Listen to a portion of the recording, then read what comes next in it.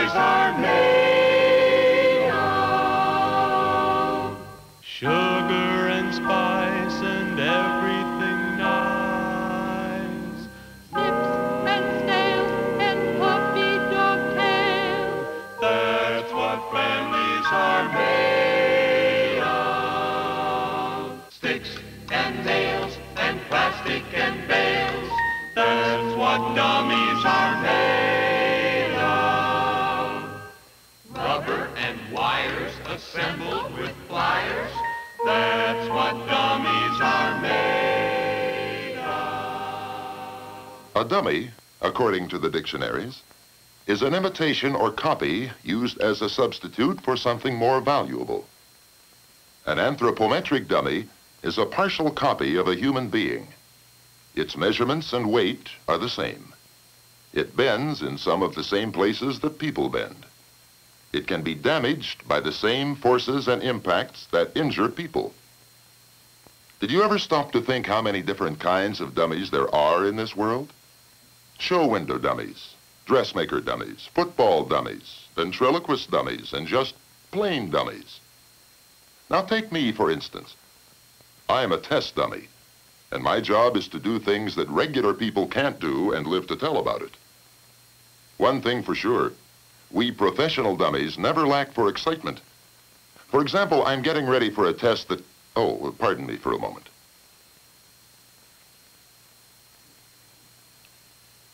As I was about to say before I was so rudely interrupted, I am about to drive this vehicle into a concrete wall. Hitting a solid barrier at 30 miles per hour is about the same as hitting a stopped car at 60 miles per hour. Here I go.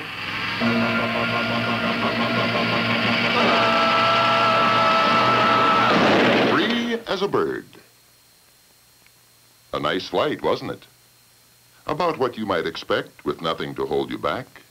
While I'm getting a replacement head, would you like to see that ride again in slow motion? This is why I sometimes call myself a UFO, an unrestrained flying object. In fact, my whole family makes a living, I guess you could call it that, by getting busted into pieces and then being put back together again. Even our small fry, break them in while they're young, I always say. That's why I don't object when they kneel or stand up on the rear seat. A sure way to become a UFO in an accident.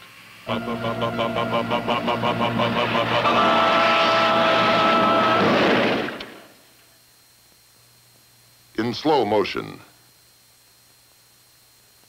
you can see that we are a real example of family togetherness as we hurtle into each other. After all, we dummies can be made as good as new again with some plastic and wire and perhaps a few spare parts. Regular people can't. Snips and snails and puppy dog tails.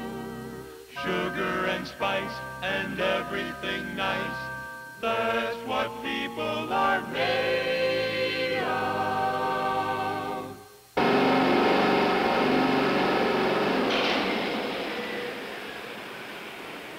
Not long ago, my family and I were lucky to be chosen for some test work on a machine the safety engineers call the impact sled. It's just as exciting as a real crash. But the results can be scientifically controlled and measured. Shooting 13 Gs, staying clear of the off-board cameras. Regular instrumentation.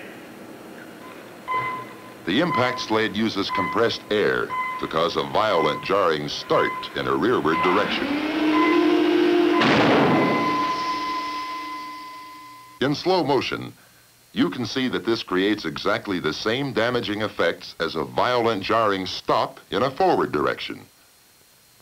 Take my word for it, as an experienced crash victim, what happened to us could happen to real people in a real car. You might call this a close family circle.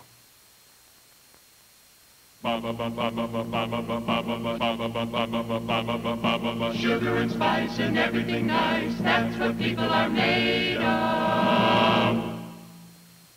After we had been put back together again, with new heads and a few spare parts all around, we were ready to see how much damage could be prevented by passenger car restraint systems. With our lap belts snug, as they ought to be, we stand a far better chance of staying out of the repair shop. This picture shows why the family that stays in place is more likely to stay together. We dummies have proved that the same safety belts that keep us from being scattered all over the landscape in bits and pieces of plastic and wire will help save lives and reduce injuries for regular people. And the same thing goes for the new energy-absorbing steering column. In an accident, it helps reduce injury potential. What I can't figure out is why some people would rather sit on their belts than use them. Sugar and spice and everything nice, that's what people are made of. For us anthropomorphic dummies, the next test with both lap and shoulder restraints was a cinch. And that's an intentional pun. Lap belts should be cinched up, comfortably snug, and worn low over the hip bones. When you wear a shoulder belt, leave just enough slack for a hand's width of clearance between the shoulder belt and the chest. This slow motion shows how properly worn lap and shoulder belts reduce damage to dummies. So they ought to be even more important for people who are not dummies. Sugar and spice and everything nice, that's what people are made of. Of course, like almost everything else in this world, there's always a right way and a wrong way to use them. For example, one wrong way is to ignore them entirely, or wear the lap belt loose, either with or without a shoulder belt. If the safety restraint systems aren't used properly, this is the kind of thing that could happen. Let's run that picture backwards and stop it in the middle. There I go, with no belts at all, sailing like a big bird into the windshield. Meanwhile, Mrs. Dummy's loose lap belt slides up into the soft, unprotected area between the hip bones and the ribs. Another wrong way combination is a loose lap belt with a tight shoulder belt. This is rough, even on dummies. Watch us slide through the loose lap belts until the shoulder belts snag us. When you're wearing safety belts, it pays to wear them right. Here's the way to wear them right. Lap belts low and snug. Shoulder belts with the correct amount of slack. For the small one, a child safety seat. One like this. It's easier to keep her happy up front with us. There's a cushion under Junior so he can see out the window. Wearing them right means wearing them every time you drive. Safety belts are just as important for short trips as they are for cross-country travel. Engineers say that they can build into an automobile every safety factor except two, the road and the driver.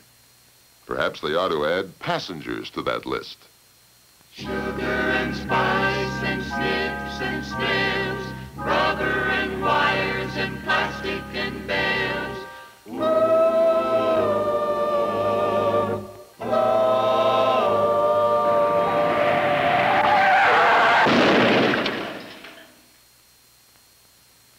Surprised to see us all okay? Crashing into that heavy truck could be about as damaging as hitting a parked passenger car at 50 miles per hour. A real test of safety belts, just like the hundreds that safety engineers stage every year to test all the safety factors that have been built into today's automobiles. Here's the start of the test you just saw. Test engineer ready, test crew ready, camera ready, plant protection ready. And here we are, all belted up and ready to go. Of course, I wasn't really driving. The car was on a guide rail.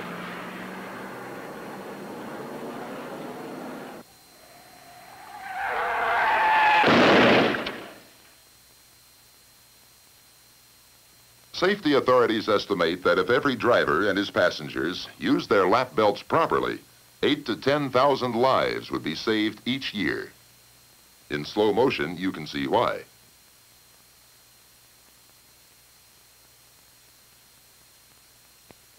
And they say shoulder belts would save additional lives. Here are some scenes from another test my family thought was very exciting. A rollover with all of us belted in, and a child safety seat too. Go on mark. 3, 2, 1, mark. Test crew, test underway.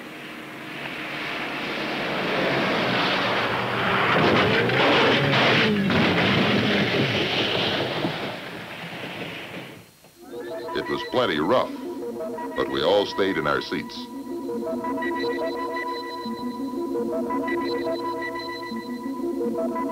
This special camera gives an idea of what it's like inside the car.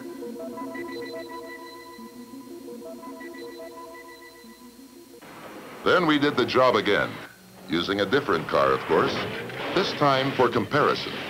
And since we dummies are expendable, even if people aren't, we left our safety belts unused.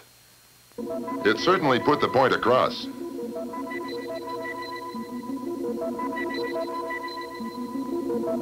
Inside the car without belts, we all tumbled about like popcorn.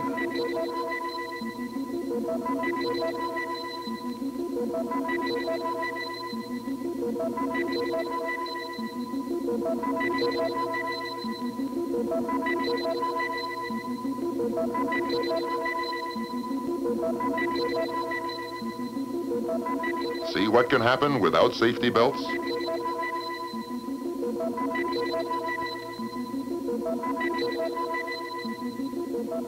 What a mix-up. And as you can see, we got a real bang out of it.